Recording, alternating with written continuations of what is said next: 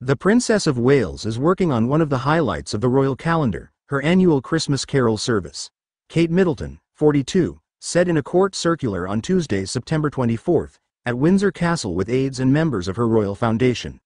A meeting was held about the event. It is only the fourth time she has been mentioned in the court circular, the official record of royal engagements, since her cancer health scare began at the start of the year. The service will continue for the fourth year running at Westminster Abbey and will be broadcast on ITV on Christmas Eve. Kate is expected to host the service, as she has in previous years, and is likely to be joined by her husband Prince William and their 3 children, Prince George, Princess Charlotte and Prince Louis, along with other members of the royal family.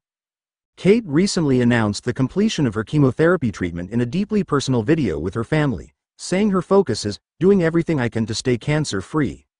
Her heartfelt message about her cancer was spoken on film outside the house, as the couple hugged and held hands. During treatment, Kate continued to do some behind-the-scenes work, meeting with her staff and representatives from the Royal Foundation Center for Early Childhood, but these were not officially recorded. He attended the King's birthday parade in June, also known as Trooping the Colour, and presented Carlos Alcaraz with the winning trophy in the men's Wimbledon final the following month. Both were mentioned in the court circular.